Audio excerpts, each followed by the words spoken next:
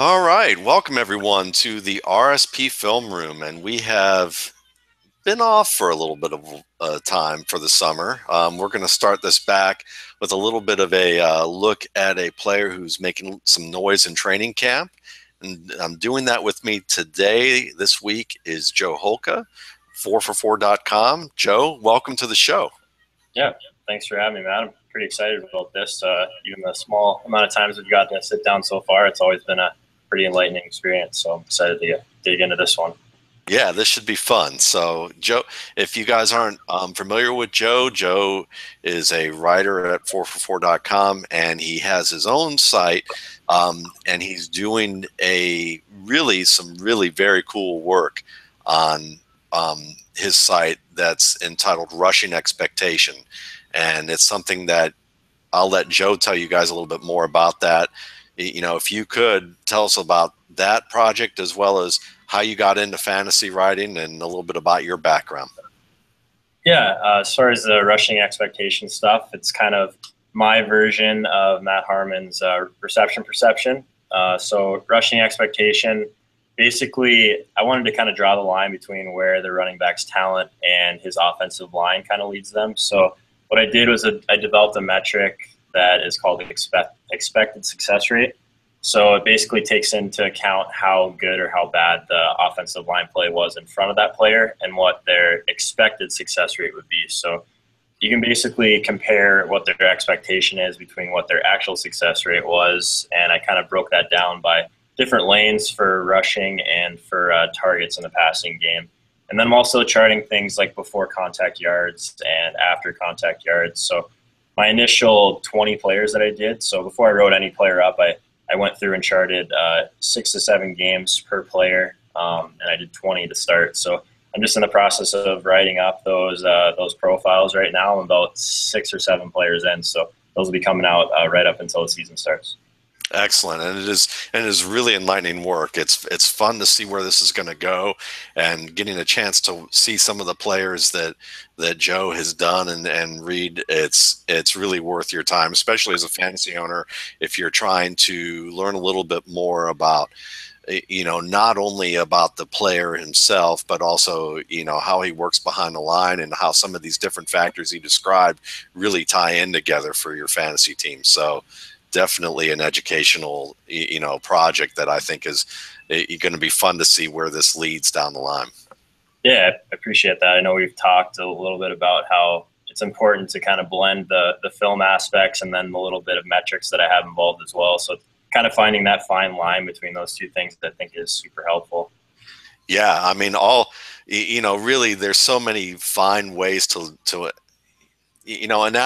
good analysis is good analysis, whether it's whether it's data heavy or whether it's film heavy or whether it's a combination of both. Just finding the right balance of information that actually has merit, comes from both worlds. And it's really not really a different world in itself. It's just unless you're just talking about extremes. And I think that when we go to extremes in either direction, that's when we start to have some issues there. But today's player is an interesting one, both on film and both from an maybe from a data standpoint of combine production. Because if you look at Keith Marshall, the former Georgia back, he was the fastest back at the combine, one of the fastest backs we've seen at a combine, and he does it at a rock solid 220 pounds. There was a time that when you look at Keith Marshall's career as a freshman, as a University of Georgia grad and a former employee there, that backfield was known as Gershel. They were that tandem that was imitating Herschel Walker in the sense of the type of impact they had.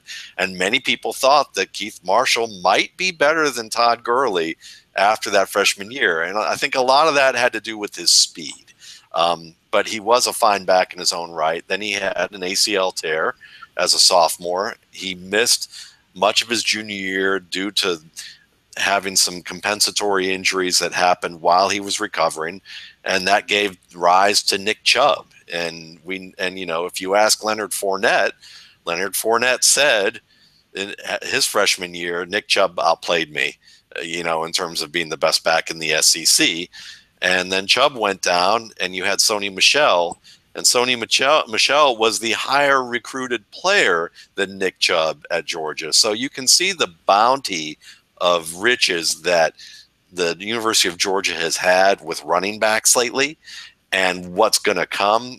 For the fact that Keith Marshall, who was still dealing with that injury and coming back, ended up being relegated to number 3 on the depth chart by his senior year, with Chubb being the Heisman candidate. Sony Michel is the guy that Mark Richt said was the best offensive player on the team, and then you're dealing with, you know, a very good Keith Marshall, who's, you know, was arguably in the same plane as Todd Gurley at one point in their eyes, you know, being number 3. So that's who we're going to watch to set the scene here.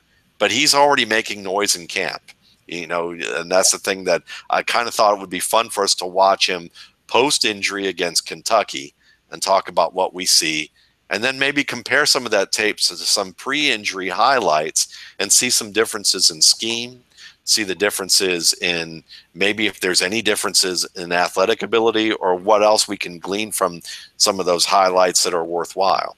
So that's what we're going to do.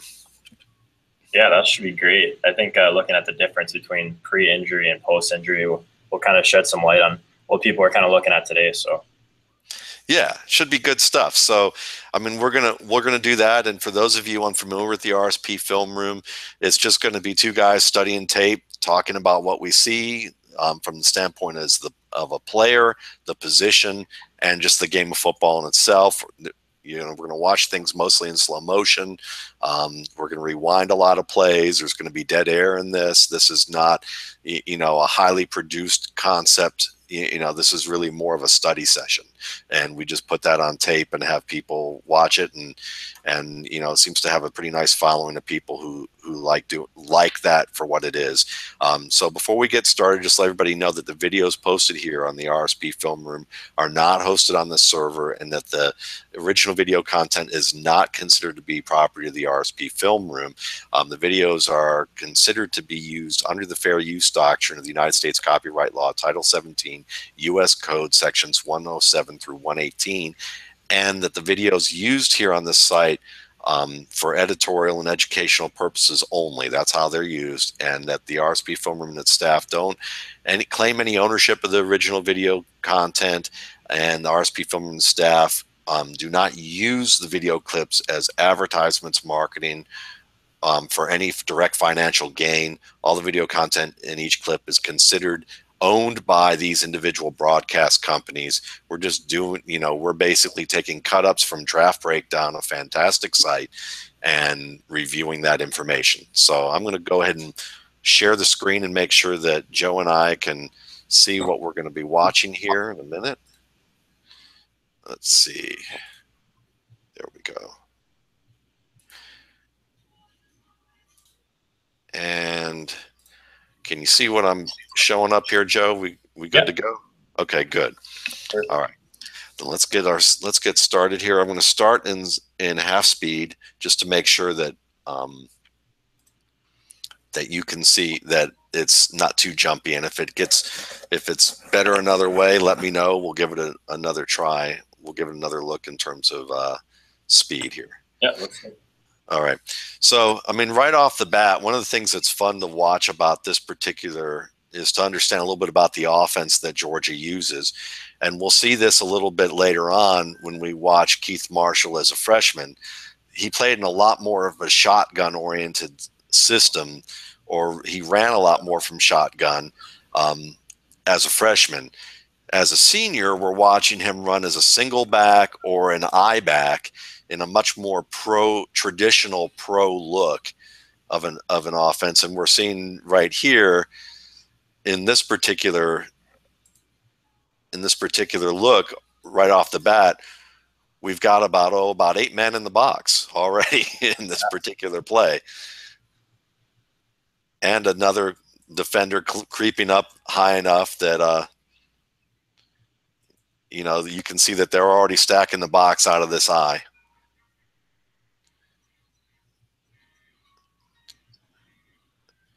and not an auspicious start for Mr. Marshall.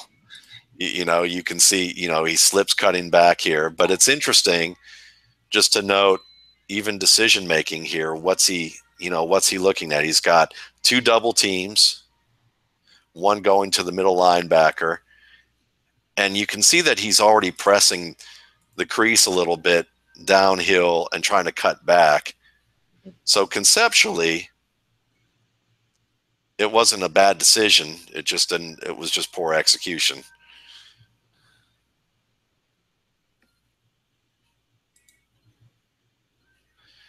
And I don't think this had anything due to the knee, Joe. I just think he just slipped on the grass.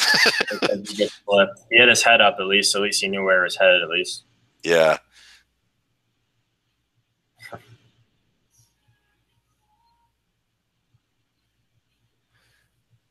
All right, so moving on. We have another 7-man box, maybe arguably 8 right here. Depending on if this safety starts to climb a little bit more. Another fullback lead and a cut back through a crease.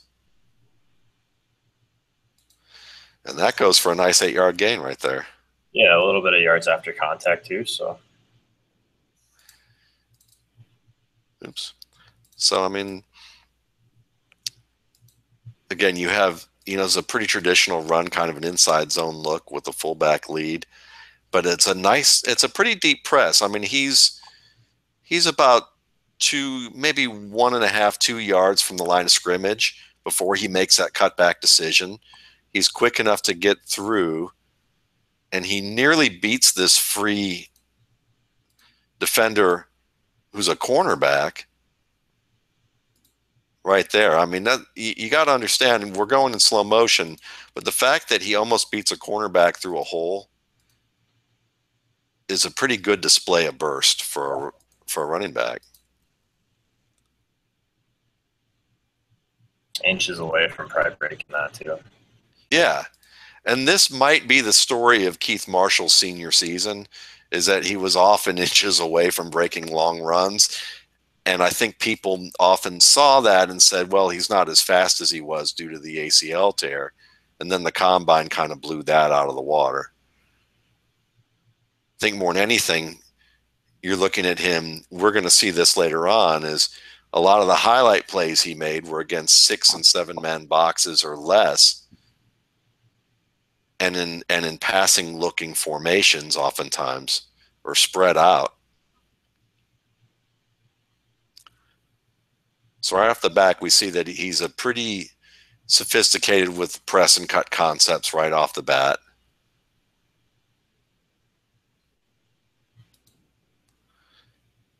Look at this one more time.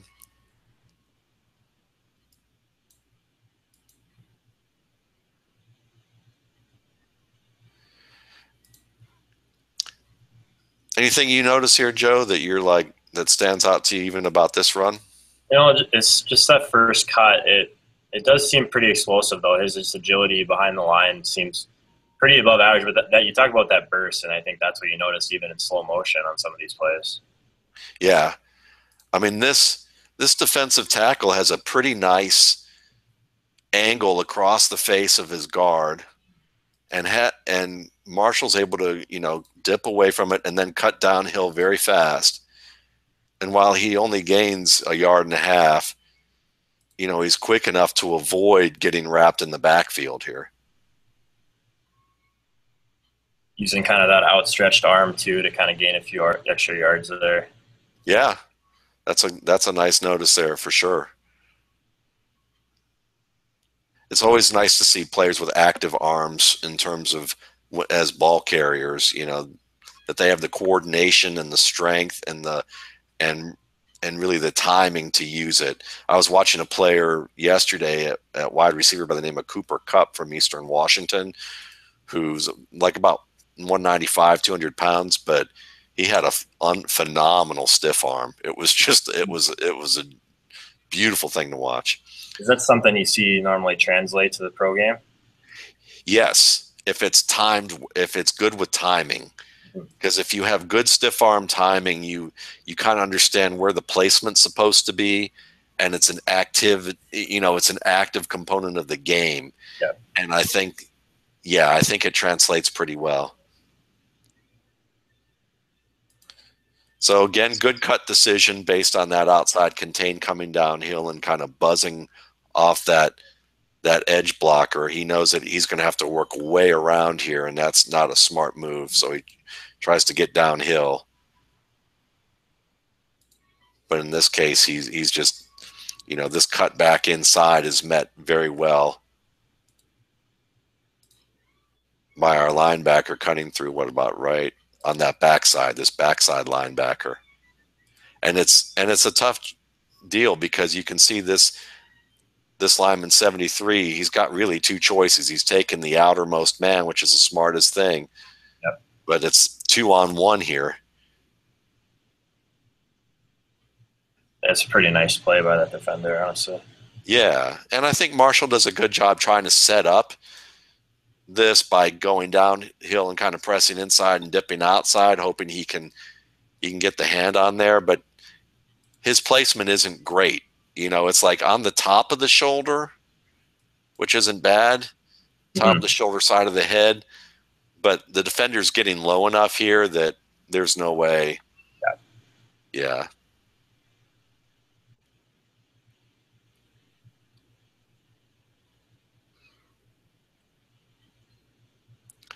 But we'll see that stiff arm again, I have a feeling.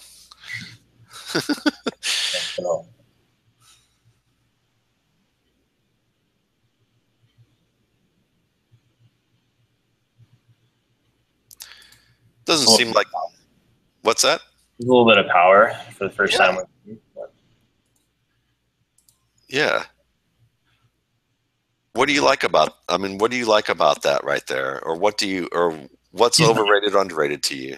He's a pretty big back. I like his agility so far, but taking on a lineman like that's so much bigger than him, but still getting an extra 2 or 3 yards after he gets hit, even off of a play where he didn't really have much of a hole to go to. I think that's nice when he's falling forward like that, at least.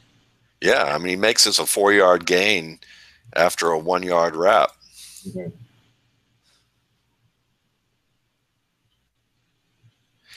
And do you think I would, I don't know about you, but I look at this and I think, okay, he's 220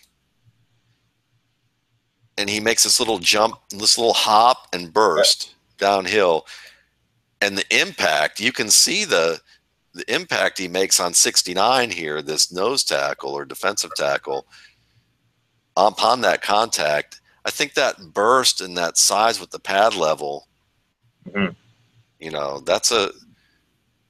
We were talking about the last time, it's those first couple steps out of a cut that are the most important thing as far as someone's burst. If they can kind of get their center of gravity low quickly, like that's such a huge thing as far as their power going, and like for how big he is, I think that's a great point.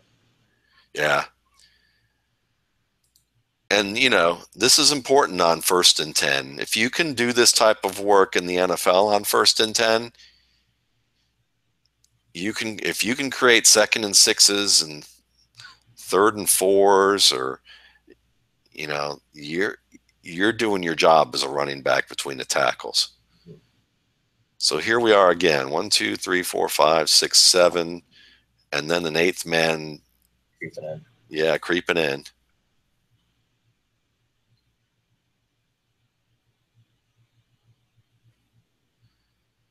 So not much there.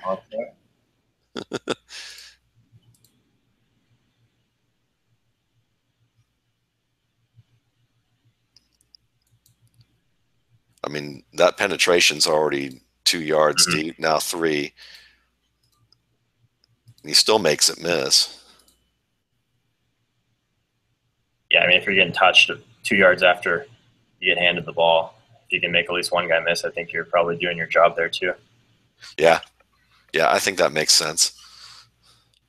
One of my favorite examples has always been Matt Forte at Tulane playing LSU's top defense with Dorsey as the star, and watching him have a game where he probably didn't even get like 12, 13 yards in the game, and he was still impressive because of being able to make that first man miss, that yards before contact.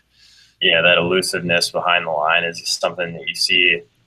Even like a guy like Jamal Charles, like his before contact yards every single year are just insane. So I'm sure Matt Forte's are also very good. Yeah. And you look at, and a part of that's, again, look at the footwork. Look at the smaller steps he takes there before he cuts downhill. He's good at varying the pace and stride of his runs so he can read what's going on. And instead of him trying to bounce anything outside, because he sees this outside defender on 73 getting free, he's just like, let me just ram it up in here and just drive. And he's able to push for about another yard. I mean, that's better than no gain at all.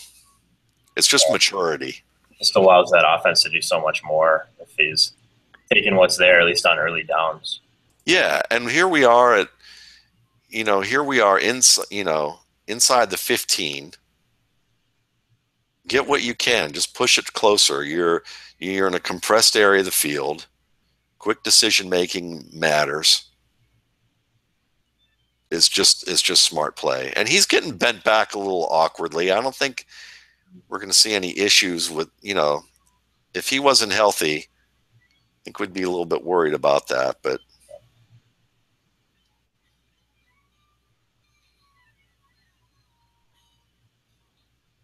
all right, so we got our first kind of pistol look right here.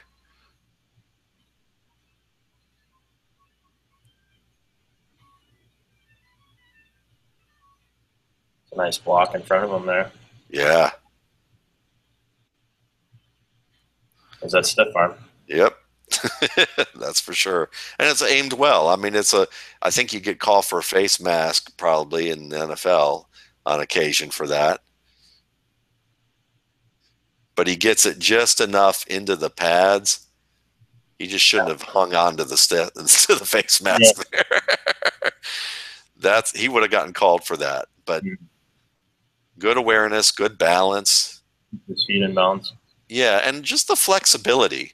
I mean, one thing we don't talk about with athletes enough, I think, especially football players, we always talk about their strength and their agility, but we don't talk about flexibility. I know, yeah, I didn't mention it earlier, but I used to play professional hockey actually until this year, and hip flexibility is so underrated. You see so many guys now in the off season just doing yoga just because hip flexibility not only was helping your skating in general, but it's just like all your power from just kind of getting that leverage low is just, it's so much of it is how flexible your hips are. Yeah. And to adjust like this, I mean, your back and hips need to be pretty flexible even right here. Yep. All right, so you can see, let's see if we can move it forward a little bit here. All right. All right, we've been through this play enough. Let's see if we can move on a little bit.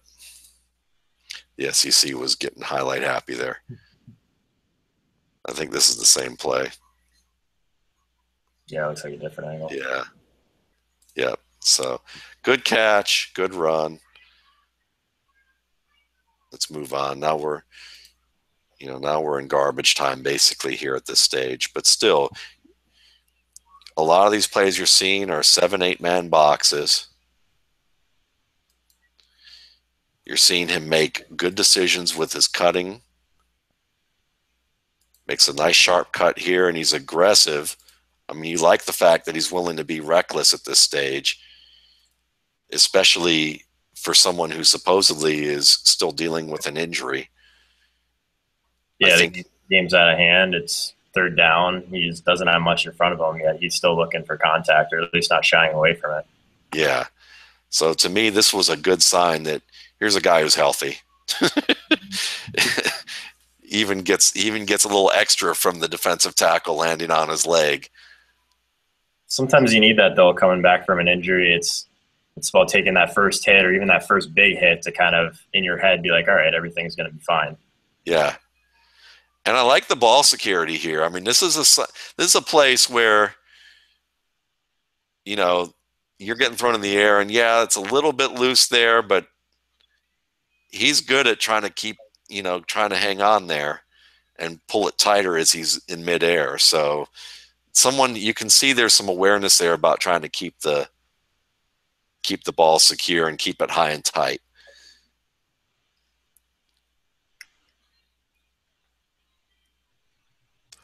Once again, 1, 2, 3, 4, 5, 6, 7, 8 in the box. Yep. And look at that one cut. That small crease. Yeah. And that's what I love about this guy is he is a good small crease runner. He waits until he's about 1.5 yards away before he makes that cutback and squeezes through. Runs through. Yeah, that burst is there. He ran through rep. If that second wrap wasn't there, he's gone.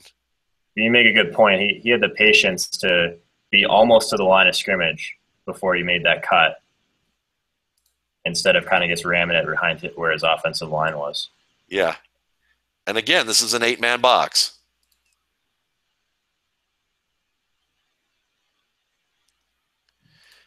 And that's, he makes it look pretty simple and smooth. And it's not like the lines move back that much. We're at the line of scrimmage here. They haven't, while the defense hasn't reset the line of scrimmage in the backfield, we have one player who's downfield for Georgia. Yep. This is an evenly matched line of scrimmage. Again, probably very close to breaking even a bigger run there. Yeah. He breaks the touch there. Yeah, it's the second arm tackle he gets wrapped on. It's not the first one. Yep. And you can tell he's like, man, I so want. Hops right up. Yep.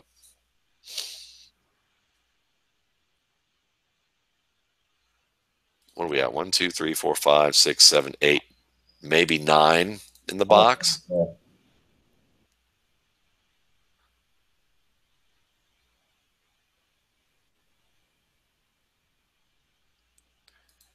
He doesn't make it, but again, you see him spotting cutbacks. He's trying to read and get closer to the line. I mean, it's one cut and then a second dip downhill. He thought he had that lane, but it was not a bad adjustment to try and even just get away from 21 here. You think he could have made it to the outside of 88 there, or would you rather see him kind of just stay through that middle if you saw a hole? I see. That's the great question. I was going to ask you the same thing because, if we're looking at LaShawn McCoy, Jamal Charles, you're going to see them probably bounce that out the back way. Even Matt Forte could do that. Mm-hmm. And that's what made Matt Forte an underrated special back. I just don't know if Marshall has that kind of agility. Yeah. He's much more of a one-cut guy. So for me, the fact that he's like, look, I'm not going to get too fancy. I'm just going to get downhill here, and I think I can beat 21. Yeah. I think that's what he's thinking, is that he sees that guy and he still thinks that he's going to be able to get the first down. But, yeah, you make a good point about his agility. He is kind of more of a one-cut guy. At least that's what we've seen so far, is kind of getting that balance back to actually be able to get up to full speed isn't something that he's doing super quickly, at least laterally. Yeah. And let's remember game situation, because it's like, is he going to take a ton of chances? Yep. It's 3rd and 5. They're in territory that they can. If he gets the first down, great. If he doesn't, they're going to be able to pin Kentucky way back in the corner of the end zone if they execute well as a punt, and they're ahead by 24. This is probably a conservative, play it safe kind of situation. Yeah, that's a good point.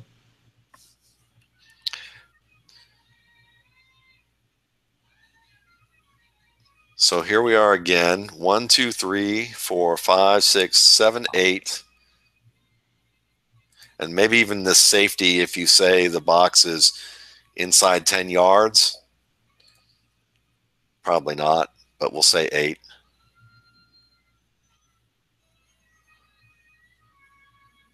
Oh.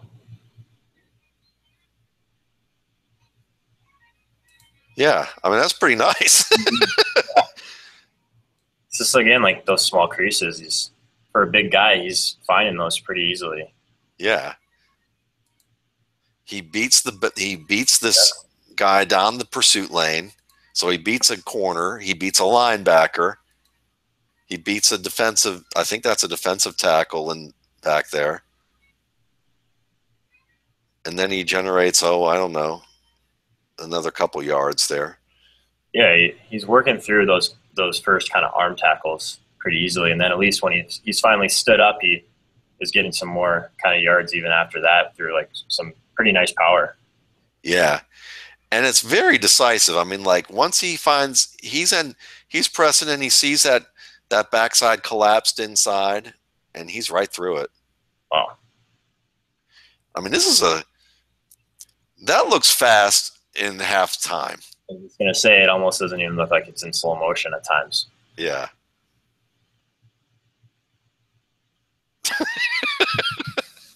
That's great. That's kind of fun to watch. I don't think I mean, I forgot about this. I haven't watched this in half speed in quite a while. But it's pretty darn fast, man. Yeah.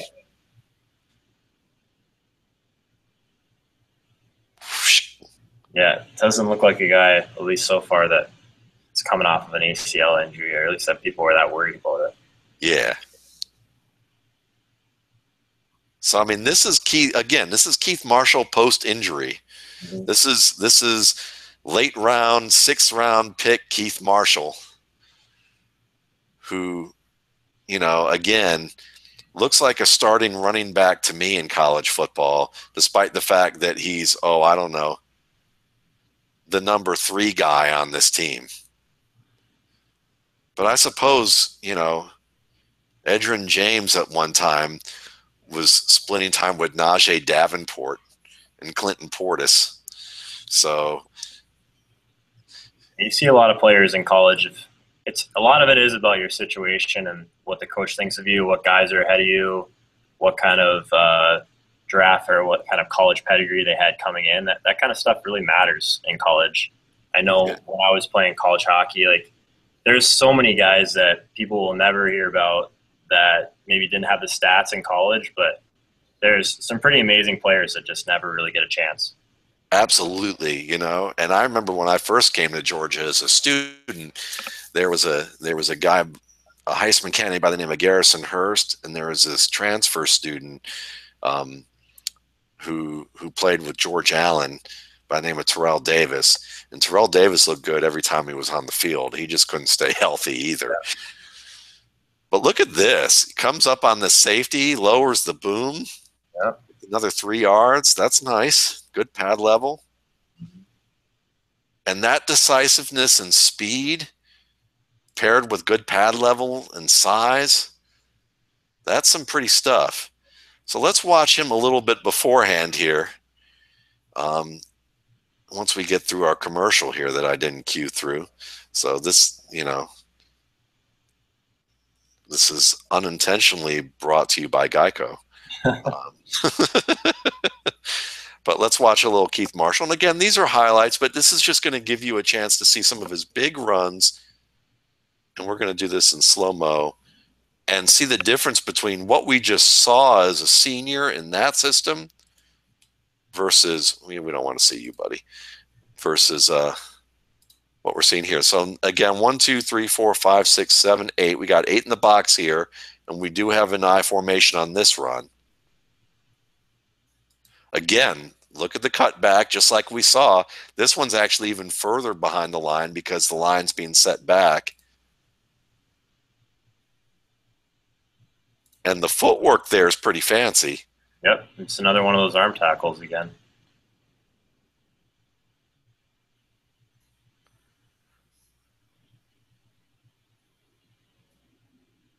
And he doesn't even look like he's moving that fast. That long separation.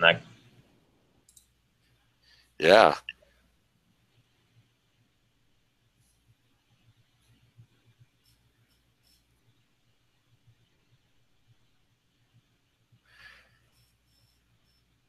So there we go. That's a very similar play to what we saw against Kentucky. He was able to make that second man miss and fully accelerate. Now let's see this one. Let's see if we can look at if there's any difference in 1, 2, 3, 4, 5, 6, 7 in the box, single back set, no tight end. Give him a big crease like that and forget it. Yeah, he wasn't even touched. Yeah. And he doesn't have LaShawn McCoy cutting, but we've noticed two nifty little moves while he's accelerating where he can kind of bend away, like right here, and set, kind of anticipate that angle and get away.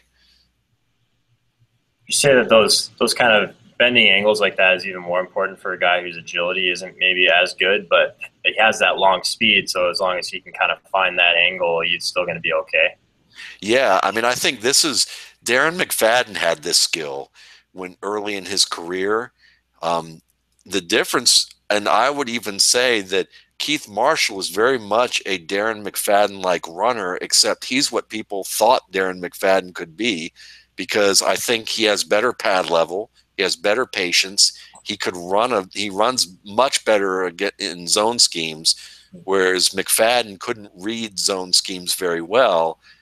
And so you're looking at a guy who often plowed into players.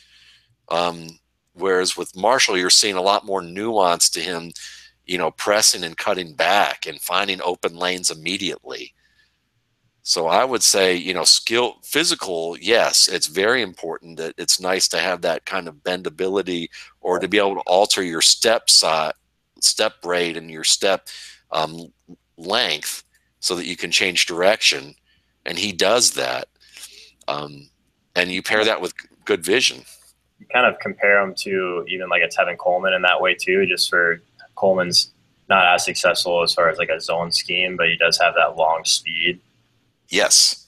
And I would say Coleman is also a good comparison. If Coleman can develop, again, better skill playing zone schemes, even though he played an outside zone in college, you could see that Atlanta went to a gap scheme last year when they used him, because he was doing what McFadden was doing. So there are similarities stylistically. You would just probably say that Marshall's maybe a little bit more advanced stylistically in terms of his scheme versatility.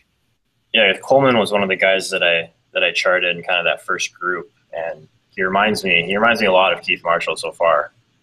Yeah, and just kind of his speed, but not necessarily kind of what he thinks, or kind of how he thinks behind the line. I guess that's where their difference would be. Yeah, and just footwork. I mean, look at this move. This is crazy. Like it's nothing unbelievably agile when you think about jump cuts and spin moves and crazy stop starts. But look at how he gets this guy to lean with this step. And it's in the hips. It's in the hips and that change in step length where he bends inside, shortens the stride, a little jab step with one foot and then back out. He's making those moves, and he's really not even losing a ton of speed while he's doing it. No, they're very efficient. I mean, that head fake, that's a wicked little move right there. Here it comes from this angle. Look at that juke. I mean,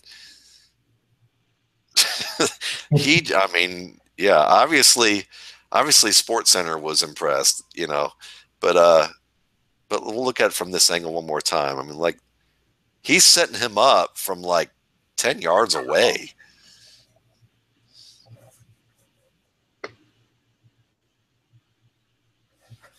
That's good. And that's the kind of footwork that you saw in the hole against Auburn on that first play on this highlight, where he makes a little bit of a move, beats the guy up the middle, and then he's gone. Mhm. So now got a traditional sweep, which should be a nice play for someone of his speed, and turns that corner easily. It's one of the first times we've seen him kind of get a play designed towards the outside too. So yeah, because you'd think, oh, he's probably just an outside runner. Again, we're looking at a shotgun set, but we have more of a power formation here with two tight ends, another 8-man box.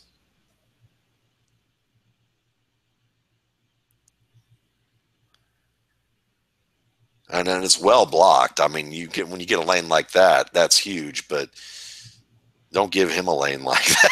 yeah.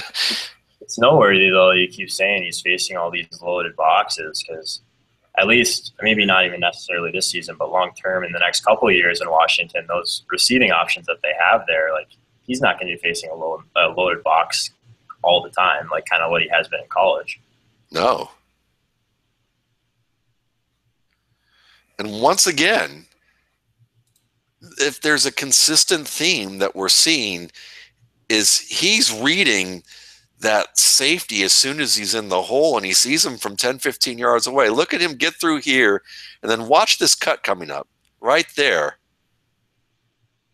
He saw the safety. We didn't see it for sure, but he's right through here, and you know he's like huge hole. He sees the safety. He's like, okay, let me dip away. Setting guys up like that too is just such a big part of being a good open field runner, at least in the second level too. Yeah.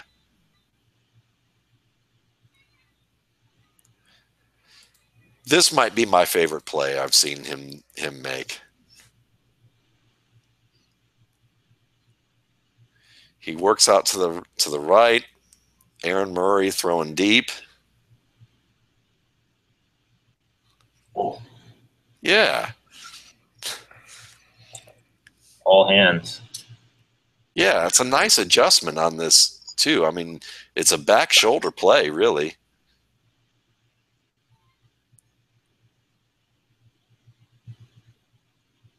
Makes that look very easy. There's receivers who don't make that look easy. Yeah. And here's the football porn moment here.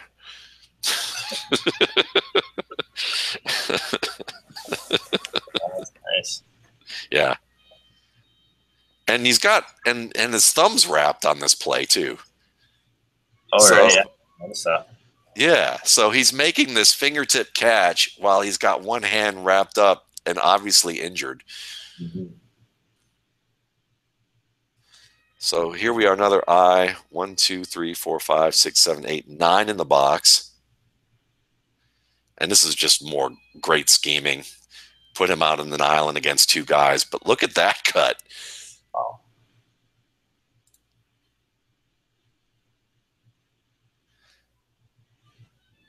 That's a little better than what we see from the two guys you just mentioned. Yeah, that one move.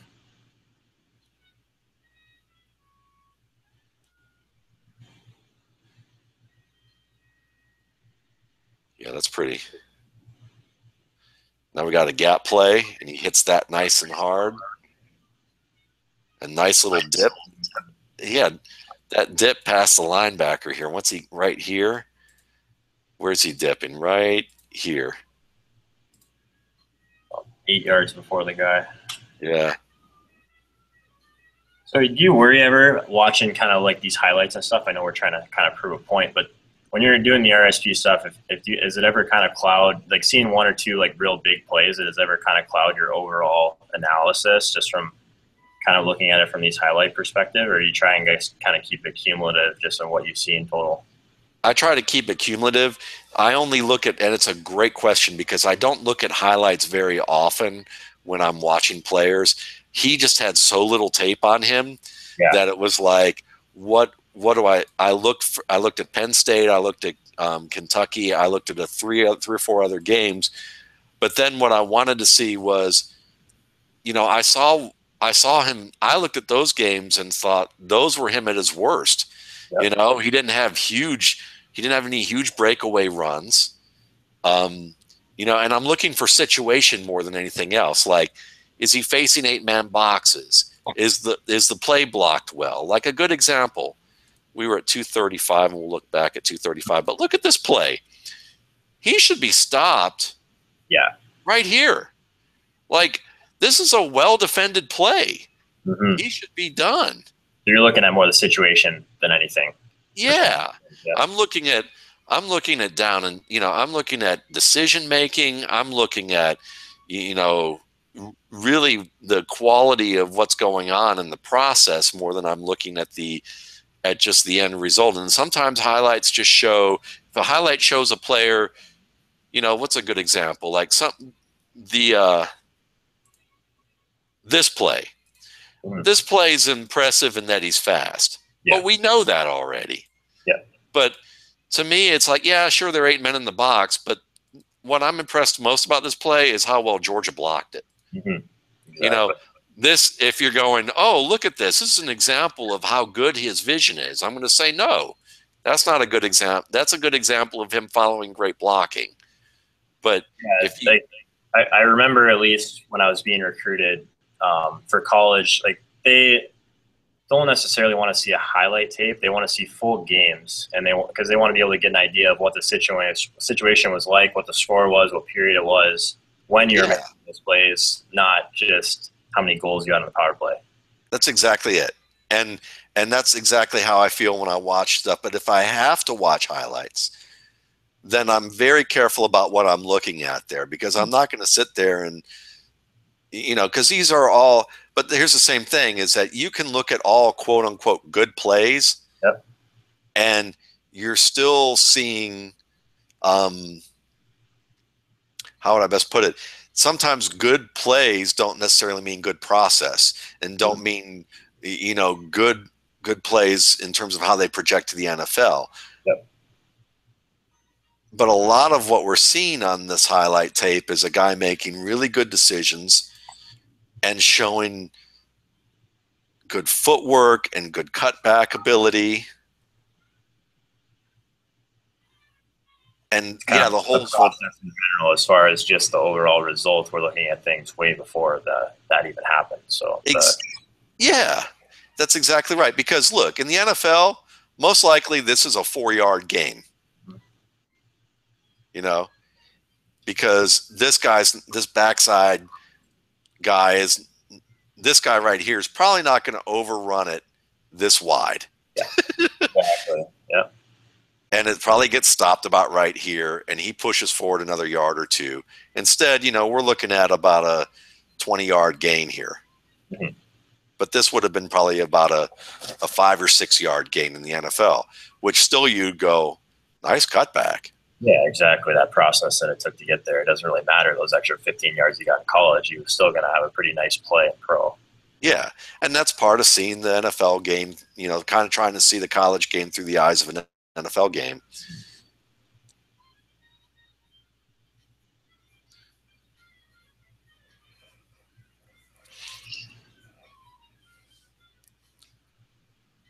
So, and again, this is freshman Keith Marshall. This is the guy who forced a split with Todd Gurley. This is a guy who couldn't see the field because Nick Chubb dominated as a freshman, and he got hurt. Have you seen him at all in pass protection? That's a good question. I have, and I've seen him take on linebackers and defensive tackles. I have to look at my notes to be for sure how I studied him, what I saw in him. But let me see if I can, while this is playing, I can look some of that up and see what my notes had to say.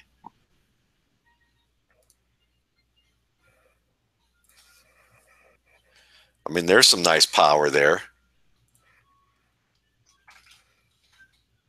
Oh, yeah. I mean, look at that. We got, obviously, that, just the pad level and lean.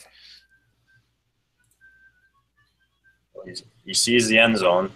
Yeah.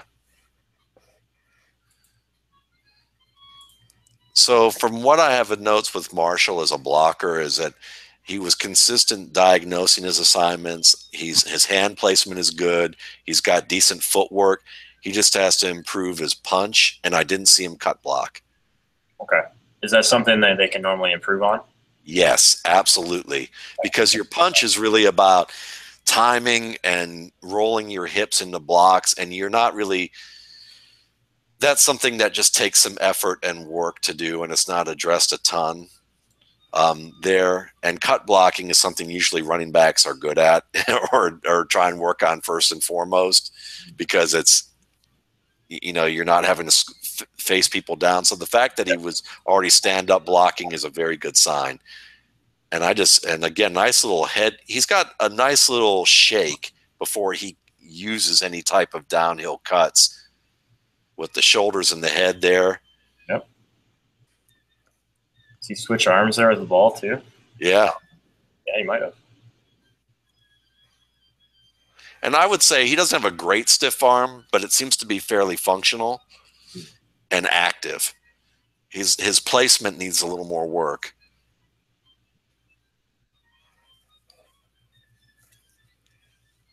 But yeah, I mean, so far, you know, this is a reason why, you know, if you look at him as a decision maker, where I think he may struggle in the NFL early on, if at all, is he may need to press a little bit closer to the line of scrimmage than he is right now. I mean, like, he's doing it very well for a college back. Like most college backs, their press and cuts are like 3 to 4 yards behind the line of scrimmage. And Marshall is already at the 1 to 2 yards away in a lot of cases. So that's a good sign, but he may have to go even a little deeper. But I think if he struggles at all, it may just have to do with something like that. But we're going to see. I wouldn't be surprised at all if we see him show well this weekend. Yeah. I almost wish we would have done this before I wrote up Matt Jones like 2 days ago. So any sneak preview thoughts on Matt Jones? Well, since you brought him up. I honestly don't think he is as bad as people think. From an efficiency standpoint, a lot of people, their argument is based on yards per carry, when I think a statistic like success rate is a lot more predictive. He was actually better against 8 or more in the box than less than 8 in the box, which I thought was kind of interesting. His overall expectation was better than quite a few more highly touted guys that I've charted so far. So the hate might have gone a little bit too far on him, in my opinion, but Keith Marshall, you never know. I'm liking what I see so far. Yeah, but that's a good point about Matt Jones, and that's worthwhile. I mean, because, you know, again, we also have to give him room to improve as a player, you know, between year 1 and year 2. Here's a good one of Marshall making a nice little dip away from Clowney. I don't know, 3 yards in the backfield. Yeah, okay. Another second cut that's pretty nice. I mean, look at that. That's for a guy who's not Matt Forte, LaShawn McCoy as a change of direction guy. He has some pretty sweet moves. Mm-hmm. Yeah, that's a good point. Like you mentioned, kind of yard before contact. I guess there's different ways to kind of do that. There's ways to do that with agility and elusiveness, but there's also different ways to do that as far as kind of how you bend your angles as well. Yeah. And you use your speed. And that bend is a lot with the hips. Like you talked about the hips there. Look at how his hips, look at the angle in which he's able to kind of swivel one way and the other.